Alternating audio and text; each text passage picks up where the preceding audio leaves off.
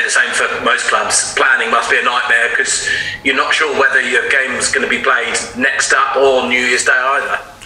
Planning's not the problem, it's the fulfilment, because we were planned and ready to go for Reading, just we couldn't fulfill those plans. We are planned and ready to go for Bristol City, and God willing we'll be able to implement that plan. Same as we'll have a number of days for Swansea and so on and so forth. So the planning's not the problem, it's the implementation of those plans that's the thing. But look, I stress, there has to be, I'm not a scientist, I'm not Chris Whitty in any way, and health is paramount for the nation, for everyone, not just footballers and things.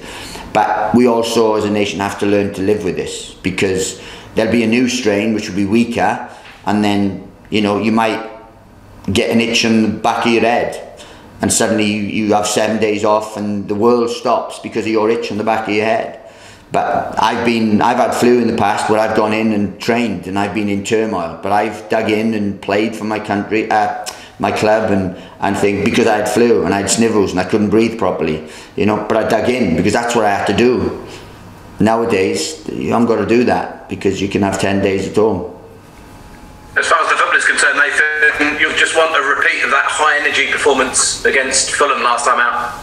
Yeah, look, we're at home. Boxing Day, it's a good game. We love playing at the Kenny in front of a full house and stuff. And we just hope that we can be us, basically. So whatever we do well, we want to do well. And we've trained well today. So if we can repeat that, then we'll be very happy. Bristol City is a tough game. Very experienced manager, very experienced group.